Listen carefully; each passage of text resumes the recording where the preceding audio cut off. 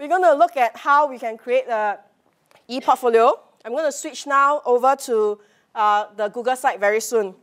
Meanwhile, you will want to access this website. This is where we will get our template and all the helps.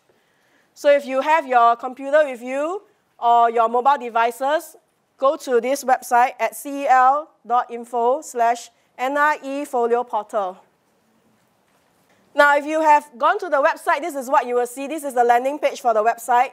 This is the site where you will find most of the information you will need. Okay, obviously, the first tab that you will go to is the student teachers one. You can, of course, hop over to tutors and see what we have offered for them. But you will want to stay as much as possible to the students tab. Help site is where you will get all the necessary video tutorials and all the various helps. So along the way, if you are creating your site, you come into a situation where you don't know how to do something, go to the help site. Otherwise, you can always email me. Later on, I'll give you my email address. Template is where you will get all your various templates. And e-portfolio explorations give you some other websites where you can go and explore about what e-portfolio is all about. Okay, so now I'm going to show you the templates. If you click onto the template under the student teachers drop-down menu, you should see that there are at least 5 templates there. The PGDE primary, PGDE PE primary, secondary, PE secondary, and JC. Okay, you're at this page, right? Yes? Okay, just click on any of the templates that belongs to the program that you goes to. In this case, I've clicked on to the PGDE primary. You should see something like that. Now, the banner here is not in full scale because my screen is a little distorted due to the display. Otherwise, you should see the whole entire banner very nicely. And also the navigation menu at the top spread out properly. Now, how do we start creating our site? If you have already logged into Gmail, it's very simple. Almost immediately, you can create the site.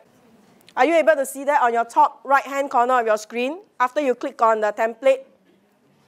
Yes? Now, if you see this, on the top right-hand corner over here, instead of a share button, you should see the word Use Template. Do you see that? Okay, that is the button for you to click to start using the template to create your website. Right, so click on that, and you should be given a series of instructions to create your site. Can you just do that right now and start creating your site?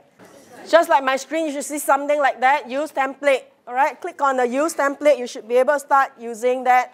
Okay, now one thing to note, you will be required to put in a website name or Google site name. When you create your site, you are strongly encouraged to put PGDE and the year, and then underscore your name or just your name right next to it.